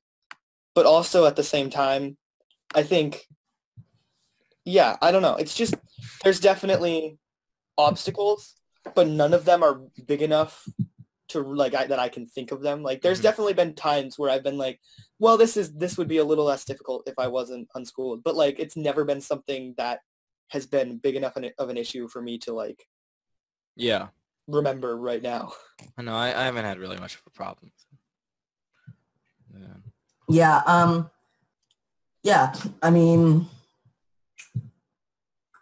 what are you saying, Neil? I guess for me personally, well, I want to touch on something else. A study done by Dr. Peter Gray and Dr. Gina Riley on unschooling adults referenced these are, like, adults who are, the vast majority of them are financially independent. Unschooled adults or unschooling adults? Unschooled adults, as in they were unschooled and now they are adults, and most of them are financially independent. These are, again, adults, fully grown adults. The majority of them listed the number one problem with their lifestyle was having to talk to people that just didn't understand it, like, outright, just didn't understand it. These are not kids saying, like, oh, it was just the guy that annoyed me that one time. These are adults, and most of them have jobs and are completely financially independent, and they listed that should really tell you something. Yeah, like, people underestimate the actual, like, emotional and just, like the emotional long-term damage of constant questioning of your entire life. Yeah, exactly. Like, there's definitely times where you can brush off your shoulders, but there's definitely times, I think it probably hurts the most with people that you know, where you feel like they really don't approve of, like, what your life is. That's definitely, that people tend to forget that's actually, like, I don't think that necessarily anyone means anything by it, but people tend to forget that that's emotionally damaging long term. to be like a 12-year-old kid and have like your parents' friend or like your friend or just someone in your life who's important to you question your entire like existence, essentially, like, because that's what you're doing. That's like a part of you. Unschooling, like learning on your own, is definitely something that's important. If you talk to the average adult who goes to public school, they'll say that schooling was a very big part of their lives. That's the majority of your life, basically, when you're a kid. Yeah, that like questions the majority. I know it definitely takes a little bit to like get used to get used to it, because it hurts after a while. It, like, even after you get used to it, there's definitely some days you wake up and someone says something very minor, and it's like all of those things that didn't bother you as much then, like they all come back. Like, it's just the majority of these people putting the scrutiny on you. If you and the average, I would say the average like Sudbury or unschooler can articulate themselves rather well. If you try to put that scrutiny on their life, there would be probably a hostile response. However, unschoolers and Sudbury schoolers are, again, have this high standard of you need to articulate yourself very well. Yeah, like, and that's not fair. But like, the other thing that's difficult about being unschooled, like besides the emotional endurance that you need to develop to be able to handle constant questioning of everything you do, is like learning how to realize that people think less of you. That not everyone, but there are people that you'll encounter who will think less of you, and that you need to make sure that doesn't let you like make you feel less of you. Because like there are currently in America, we have not great mental health. People are not doing so hot, and you like people really never know what's going on in another person's head. Like when you when you say something as like what could be perceived as casual, as casually just like yanking your chain or whatever, and like just being like, hey, you need to just go to school and then you know things. Like if you say that in a way where like people like you actually mean it a little bit, but you're kind of joking about it because you don't want to flat out say it, to like someone who's down on their luck and isn't feeling so great, that could be devastating. And I'm not one of those people that's like, we need to make sure that everything's a safe space for people. Yeah. That's not how I feel at all. Just be considerate. It's not hard to be kind. Yeah. Being kind if you're asking questions, make sure it comes from a place of if you're asking questions, make sure it comes from a place of curiosity. Yeah. And not just curiosity, but even if it's not, and you genuinely think what this person's doing is harmful, be respectful and have some empathy. And put yourself in their shoes, and what if I was getting this certain scrutiny on my life decisions? Yeah. And the number one thing that we keep coming back to is you're you no matter what other people tell you you are. So if other people tell you you're the tall, spiky leather jacket unschooler kid who needs to go back to Nashua, like, that doesn't mean that that's you. Because you're still you. Except if you're Martin, that means then that is you. Well, I mean, technically, yeah, if it is you, like, but if people try and label you as being one thing, and that one thing is a negative light of, like, a negative inflection of a first impression of you, when they don't, like, when that becomes their label for you and don't get to know you, you can't let that bother you. I've experienced that with someone who was pretty close to me recently, where I basically found out that they just thought of me as, like, this thug, which, like, no, I'm not kidding. When I talk about people thinking I'm, like, scary, I found out recently that someone who I was very close with actually found me, like, very intimidating. Because of my choice in, like, you talk to me for 2 seconds, I'm the nerdiest kid you know. But because I'm, like, tall and I wear spiky leather, people just assume I'm going to, like, murder them, apparently. I don't think I've ever gotten that where someone thinks I'm going to murder them. Not yet, at least. Well, I mean, you haven't asked me. Definitely Neil. Neil, well, Neil was going to kill him. I can be surprised as a closeted murderer because I look Closeted. I don't think anyone would think no. Because look, because I remember specifically, I came to school and Bill was like, "Oh my God, Neil, you look like the preppiest little fuck." Because I had like a Goat shirt and like, so I wear very nerdy clothes, like exact opposite of what. Oh yeah, I'm aware. Yeah. Oh, thanks. And I feel like so yeah, I come across that, and I feel like there's something dark lurking underneath. The way I see it is like, there's 3 stereotypes for unschooler. There's like Socially inept. There's like the socially inept kid with the super long hair who's wearing a fedora, shirtless, playing Minecraft in his basement. It's funny because that's probably the most. That's like so many people though. Like not so many, but enough that like all the people who are like that, like you have an image in your head of a friend of yours that's like that. I guarantee you, both of you do, and I do too. His name's Neil. And then there's like the super like, well actually, who just like the know-it-alls. That one's and then there's the one that like is just a little like nerdy, doesn't have the best social cues. Also Neil. Are you just describing me? Like I don't understand what you're talking about. So like nerdy, socially inept, know-it-all. That's just Neil. Anyways, is there another question? So yeah. So let me just do a quick there. What is this? Yeah. All right. So the next question is from Jim Flannery. Wow, that guy, he seems pretty cool. What a fucking loser. Like, look at it. He looks like... You're talking about me being the preppiest little fuck? Oh my God. You should see his profile pic. This guy looks like a real asshole. Seriously. Anyways. Full disclosure, we know this guy. This is a friend of ours. We're not just roasting people who are asking us questions. Oh, this guy looks like a real fucking loser, right? Anyways. Do you think young people can be trusted to make decisions about their own education when they lack the career and life experience of adults? How can this trust be built? So do you think, the first part of the question, do you think young people can be trusted to make decisions about their own education when they lack the career and life experience as adults? So education, I don't think necessarily correlates to career life experience. I think this is something that I think, and while I do think that being, just saying I have more experience than you because I'm an adult is not a valid argument, I think it's also something to acknowledge that some people may have more experience on something than you do because of their age. That being said, that shouldn't be a determining factor. You actually have to prove that independently of the fact that you are that age. So basically, while that may ring true, if you have more experience on a certain topic because of your age, you have to independently prove that and not just say, I am this age, therefore I have more experience on this. But should youth be able to make the choice on education?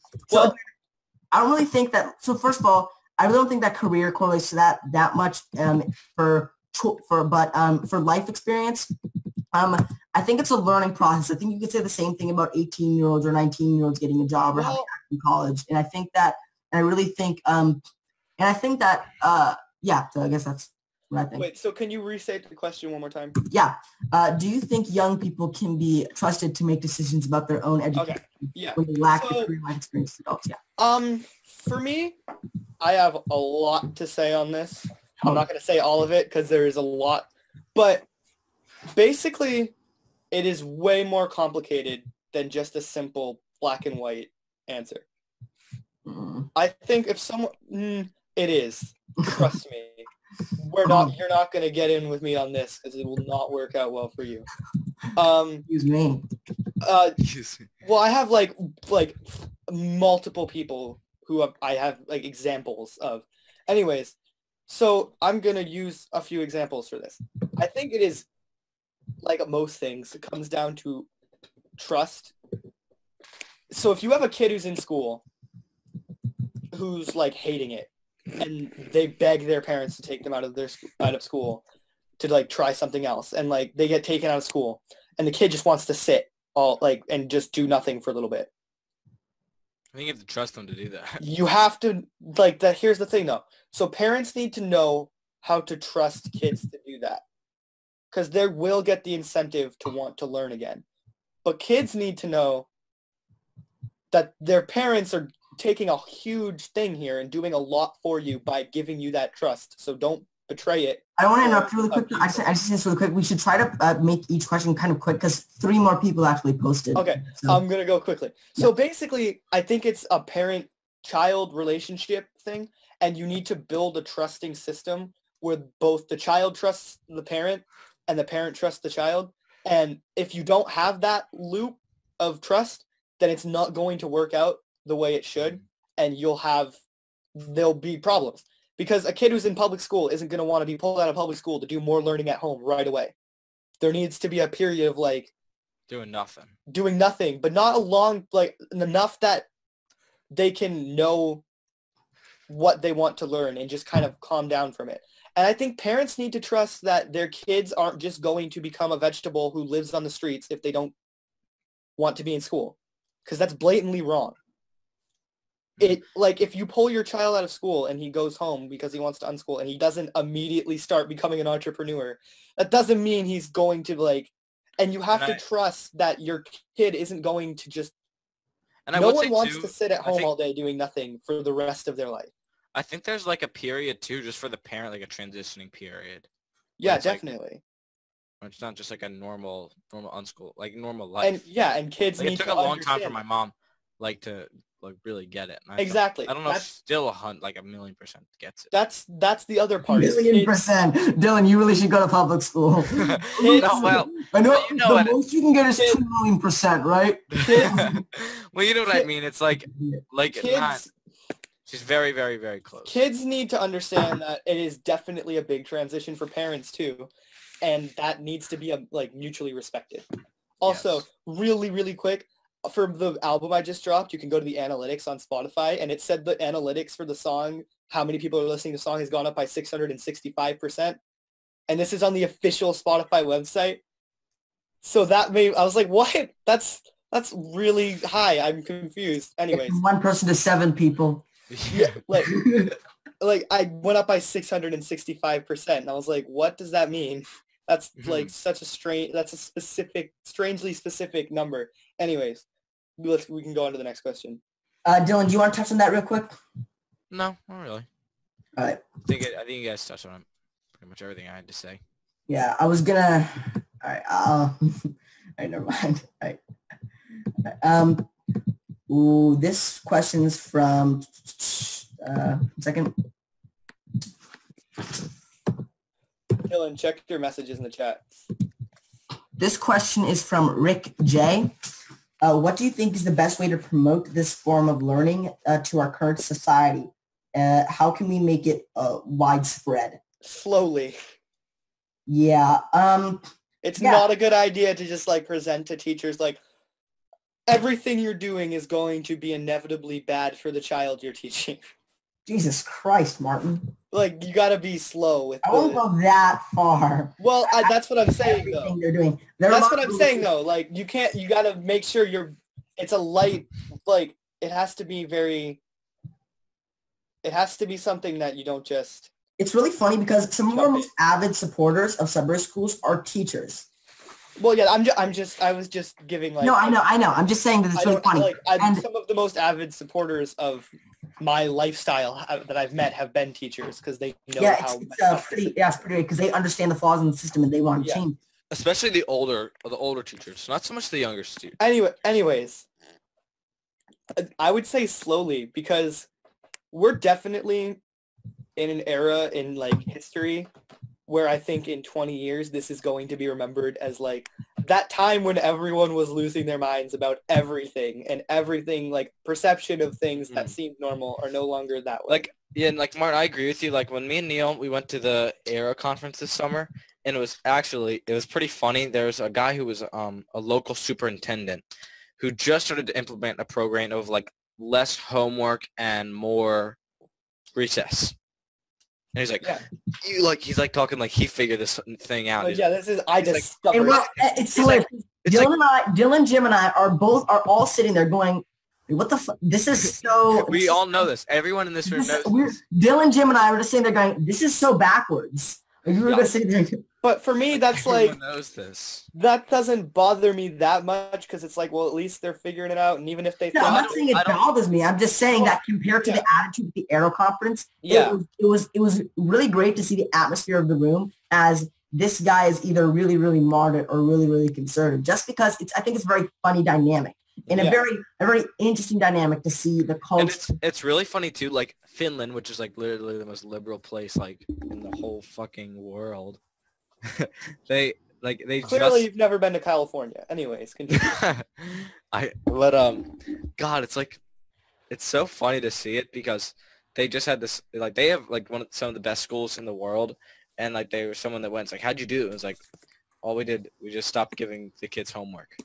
And they're like, that's it? And he was like, yeah. And they're like, the interviewers from like CBS or something was like, wow, well, we're not fucking doing that, I guess. Yeah.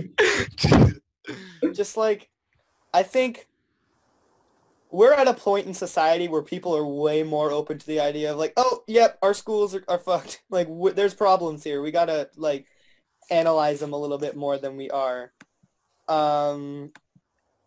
Yeah, like, just it's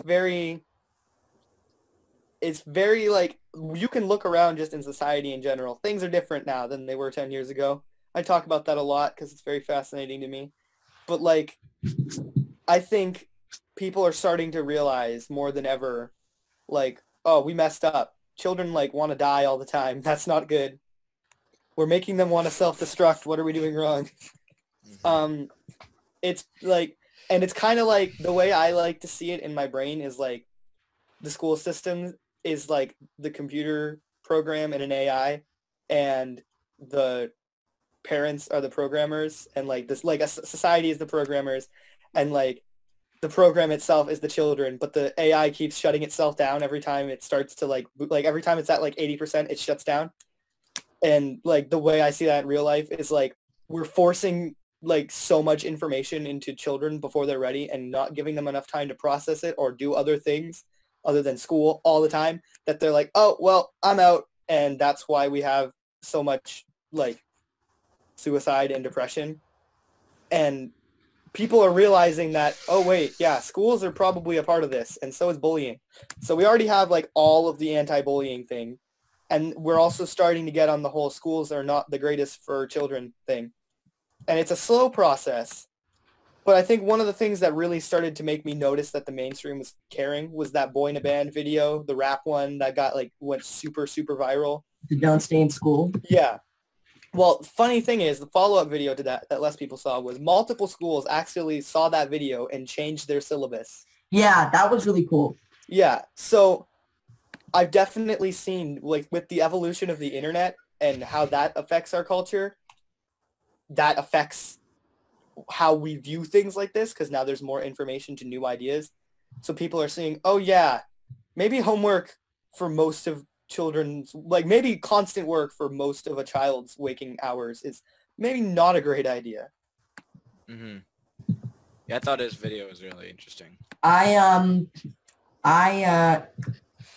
Well, he's an avid supporter of Sudbury schools, by the way, in case you haven't seen his video. You no, I did. Have to go to school. No, I did. I saw the video. I really liked it. But, so, yeah, I really like... Kind of a little bit like you, Martin. Boy in a Band. Yeah. Yeah, we gotta hurry this along a little bit because... Okay, so do we want to go to the next question, or you guys have things to say on this one? Yeah, let me just say one thing, then let's move on. I still want to say something. Nope. Okay, so then, yeah, I agree with Martin, basically. It's going to take time, and the best thing you can do is if you're an unschooler or a subject learner or anything like that, articulate yourself well, be polite, and be a good example. Imagine you're going to be the person's perception on everything about this. Not to put pressure on you, but just try to imagine that, and I think that will help just open people up to the idea of it. All right, so. That's why I don't let Neil go anywhere. All right, so. All right, so the next question is from Amy C. Schroeds. She says, thanks so much for doing this. What are specific instances you've experienced when you thought it would be it would have been easier if you were not unschooled, if any? Well, first of all, you're welcome, Amy, and thanks for asking the question. What made them feel this way? Edit. Heard you address this further in the live stream. Leaving the question here in case you'd like to add any other thoughts on this afterwards. So apparently, I don't remember when we addressed this. Oh yeah, we did address this. There was another kind of question about this and we did address this. She's leaving the question here basically because we, I guess, already like touched on it a little bit. And Ask the question one more time. If you want to add anything on it, basically. Ask the question one more time. Yeah. So thanks so much for doing this. What are some specific instances you've experienced when you thought it would be easier if you were not unschooled, if any? Oh, okay. What made you feel that way? Edit. Heard you did the edit thing. Yeah, okay. Well, if I can, now that I've had a little bit more time to think about it, there's definitely been times socially where people have, I was having a conversation with someone about like being drug free and like being against that, and they're like, oh well, that doesn't count because you're unschooled, and I was like, what? He said homeschool. I was like, I'm unschooled, first of all, and second of all, I guarantee you the unschooled community is way more open to drugs than like wherever you come from. Because like you can fucking come. Yeah, well, yeah. I mean, you guys don't see me in person often, but I'm not one to back down from people arguing with me in person if they start a fight. I've gotten in trouble with people about that before because I usually win, whether they like it or not, or whether I'm right or not. Because I'm just an asshole to argue with, even if I'm wrong. Anyways, yeah, that would be my specific instance. Mm-hmm. I don't know. I haven't had anything really like that because I'm lucky. I had a mix of both, where I could draw upon a public school.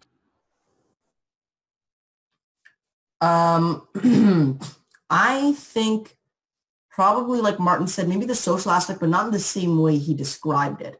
Probably just because when you bring up Sudbury or anything, like it's a lot easier. People are like, oh, what school do you go to? This school. Oh, who do you have in the teachers in class? It's just weird to stand there.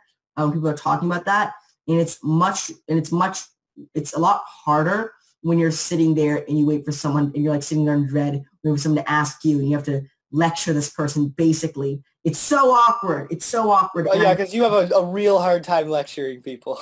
I know. Well, it's when I have someone that I can't. It's not something that I can't tolerate. It's just that someone. First of all, that person really doesn't care. First of all. Second of all, the only reason they're even addressing it is because of the abnormal thing that I'm doing. There's no actual curiosity there. They're probably not even going to bring up valid criticisms. It's just a socially awkward thing for everyone. Yeah, it's just awkward. That's probably the only thing any of us would want to change. I just want to say that the fact that that's probably the biggest problem that I have is kind of... Oh, that says a lot. It says a lot. That's the biggest problem I have. That the biggest problem that you have is awkward situations with peers and adults from time to time. Yeah. That's definitely says a lot on just how free it is. And just, I know, not free money-wise, free like Merca-wise. Merca. Dylan, you have anything to add? Is there a next question? So, all right, the final question is actually, it actually says, this is not a really, so, hi, Dylan, Martin, and Neil. I don't have a question. Just praise and thanks for taking the time to do this AMA and for your wonderfully articulate and intelligent live podcast. I am in awe. Well, you really shouldn't have said that because you're feeding into our ego way more than you realize. Especially Neil's. Especially mine. Someday, I said this in the chat to you, Dylan, but I'm not sure if you saw it. Someday Neil is just going to be actually really wrong about something. And he's just gonna snap, and then he'll become a serial killer. You'll see his brain go, oh no, I'm wrong, and then he'll just be and he'll want to murder everyone. I have admitted that I have changed my opinion on things because of him. Oh yeah, I know. I'm just saying if you one day One day. very wrong about something. So I want to say this because the whole libertarian debate that Martin and I were arguing about, and with no, I don't want to get into this. One right thing, now. no. This isn't going to be a point of contention. Okay. I legitimately changed my opinion on one thing because of the conversation with your dad, and that was minimum wage. I didn't really change my opinion as much on anything else. I kind of you didn't. You thought the minimum wage was good? No, I just didn't understand it as much, and now I completely understand it. And I had some arguments, I guess, against it, but now I have no arguments for a minimum wage. Literally none. Yeah. So that I totally changed my opinion on that. The minimum wage is really stupid, and people are even stupider for trying to raise it because they're really dumb. Yeah, well, everyone's dumb. Yeah. Thank you for like participating. Yeah, thank you. I mean, having us to do it, like everyone at the Alliance for Self-Directed Learning. I've been like an avid supporter of the community around this since I was able to understand what that meant. And it's just been like the last few weeks, the various things that we've done, like doing this AMA and interviewing Dr. Peter Gray, has just like really been like dreams come true, because it's like it's just been what I base my points and arguments off of, and getting to be able to be recognized in that community that I've learned so much from. It's just very surreal. So thank you. Yeah. We don't deserve it. We don't really do anything. We just sit here and rant. We just sit here and rant and then have stupid arguments where we call each other stupid. Yeah, that's mainly because you guys are stupid and I'm not. But yeah, exactly. Like everyone should just learn by now that Neil is always right, except for when he's wrong, which is most of the time. Anyways, so yeah, thank you for participating. I hope we'll be able to do something like this again at some point in the future. And we're a few months away from being 2 years of being a show now, which is pretty insane. The format's changed a lot over the 2-year time period, and I've just really thoroughly enjoyed being a part of it. And I would hope that we can continue for another 3 more years and just keep going and going and going until we're not youth anymore, and then it'll just be subjects of the world by 3 random guys no one cares about. That's kind of what it already is. Well, no, because we have youth on our side. Yeah. Young. But after we're not youth anymore, it's kind of like, what the fuck are you gonna say? It's not well, so here's the thing. What our job is to do with our different lives that we have lived. And Neil, if you're so confident in your abilities, we'll just have to change the perception of the world before we're adults, so that by the time we have a podcast, when we're adults, it will be like we're actually meaningful in some way other than just people marching on into the unknown. I think, yeah. Yeah. I mean, I guess that's kind of it. Is anyone have to say anything about that? I mean, it's kind of, that was the last question. Oh, we got a comment from the chat, if you guys look in the chat. Oh, okay. I don't know. Like we're talking about what is SDE? What is that? Self-directed education. Like we're talking about self-directed education, the most groundbreaking theory. And then you say things like, no minimum wage, go capitalism. All right, let's have some fun, boys. Okay. So, Neil, you want to start? Time. Okay. Yeah, all right. So who wants to start, Martin? No, you can start. It's more fun watching you do it because you're very like to the point. Okay, so first of all, the whole thing about the minimum wage is that it basically unemploys a bunch of people that could be employed for even lower skilled work, even if they're getting paid less. It's totally stupid. If it's really, really dumb. If anyone, it basically, but because the thing is, even if we have if we raise minimum wage or anything like that, it's going to basically put more small businesses out of business, and it's going to have people with having basically no jobs, more people unemployed. I would rather have someone being paid pennies for a job than being paid nothing and living on the street dying. Like I would, and the thing is... Wait, Neil, like I'll give an example. Like, so for our school, if we wanted to hire a staff member, we have a job, we're willing to pay $10 because that's all we have. All we have is $10 an hour to be able to pay. If the minimum wage is $15 an hour, someone that is willing to work for $10 an hour legally cannot do it. Legally cannot do it. So we are essentially stopping. Like now, we're gonna put that $10 to not. We're not gonna give that $10 to someone else. And also, there's stupid examples like in Seattle, they raise the minimum wage to $15 an hour, which is retarded, and nothing happens. Inflation. It causes inflation. And well, nothing happens, but it's impossible to like the liberal argument is that nothing happens in Seattle and they raise the minimum wage, but you're not factoring in that this is a study that has no control. Like you can't have two Seattles where one they raised the minimum wage and one they didn't raise the minimum wage kind of thing. Like at the same time, there's a tech boom in Seattle. And economics does only case examples. There's no study because there's no control. And honestly, it restricts people from having money. It doesn't let people have money. If someone's I'm willing to work, and also it's stupid if you're making someone who works as a if you're having a fry cook should not be making a living wage. Like you're a fry cook, you don't need any skills for that. All you do is sit in front of a grill and you flip hamburgers all day. You don't need any skills for that. And the great thing is, like when I'm working at my the place I've been working at, I get paid $9 an hour, which is barely a living wage if I was actually trying to live off that, which I'm not. It's just kind of like pocket money. And also, I get experience from working there, like just getting there on time, seeing what the social norms are for jobs. Exactly. Like it's like I'm also getting paid for that, and also it's stupid when you're trying to start a family when you're working at McDonald's. That's retarded. That's beyond retarded. Well, calm down a little bit. It is. If you're trying to start a family. I don't disagree with you. I'm just saying we're keep in mind this is our audience, so let's maybe not I know. Insult them away. It just gets me. It gets me going. I know. I get it. There are definitely topics that all of us have. For Neil, it's like all of them. But and there's a lot of people who think like everyone should make the same amount.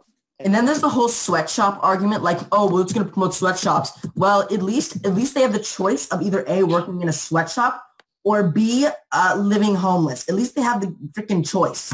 Like, wouldn't you rather them have the choice? Like, sweatshop, getting paid, barely living wage or not even living wage is horrible. Basically, however, it's better than not getting paid anything, right? Which is literally what you have. Basically just go watch our interview with Kevin Olson if you want to get like a really full, in-depth, both sides kind of discussion about it, because that's what we had. I basically am on the opposite side, and I literally changed my opinion on this overnight because it just made logical sense. Yeah. Minimum wage is so stupid. I never really liked the minimum wage, but I had some arguments against it. Yeah.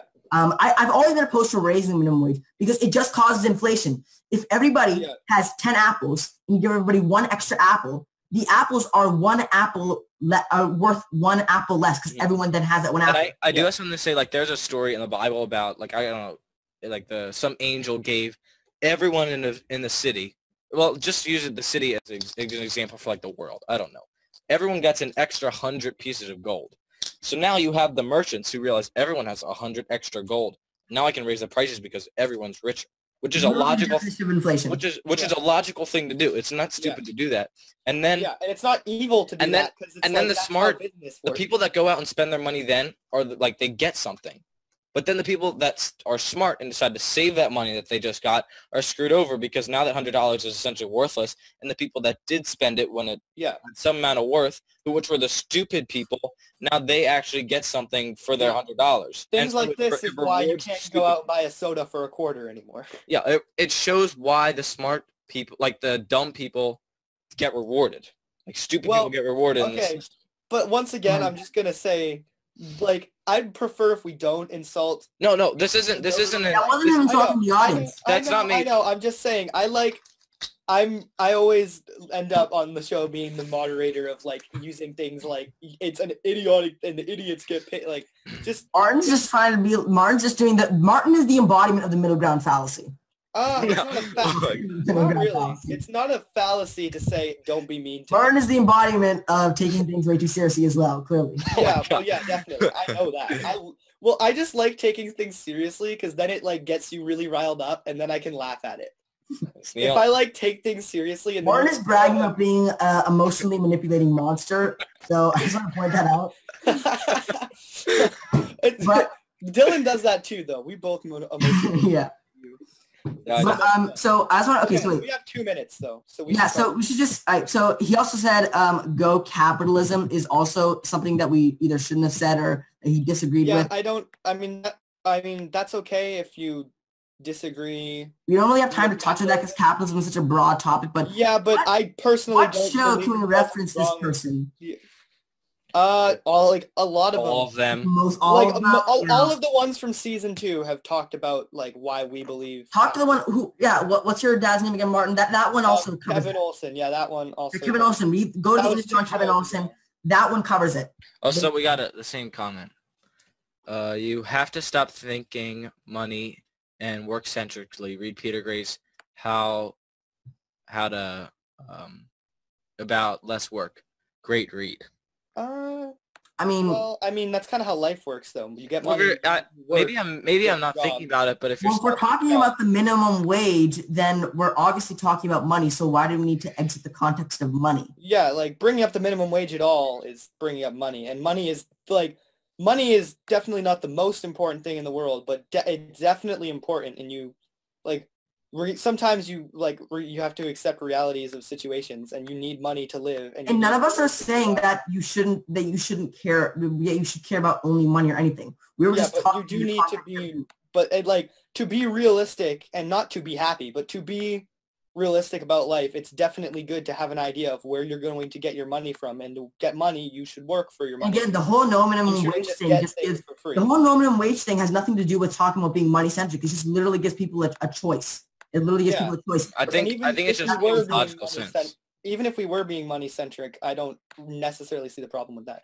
Anyways, it's 6:00 now, so we gotta go. All right, so thank you for participating. Thank you, everybody. Thank you very much, and I hope we can do it again soon. Goodbye. Goodbye, everyone. Thank you.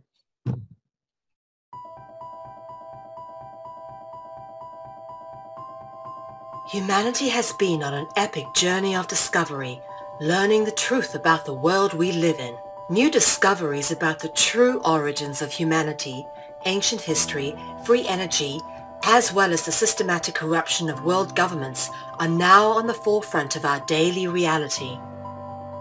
Is the world headed towards destruction based on control and power? Or is an opportunity now being presented to shift and uplift into a higher consciousness? My name is Mel V, co-founder and creative director of Conscious Consumer Network, an independent broadcast network that was launched on the 1st of January 2015.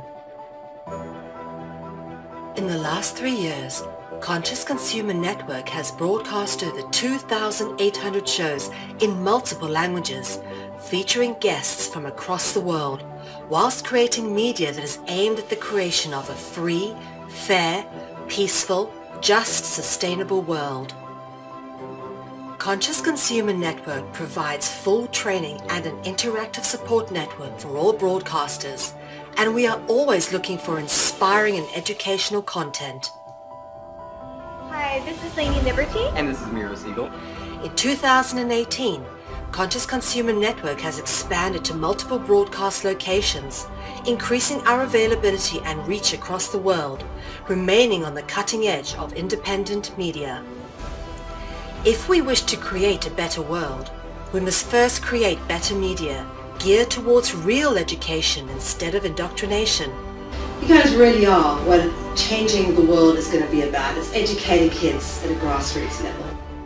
Having become a pillar of stability in the turbulent world of independent media, we have even more going on in 2018.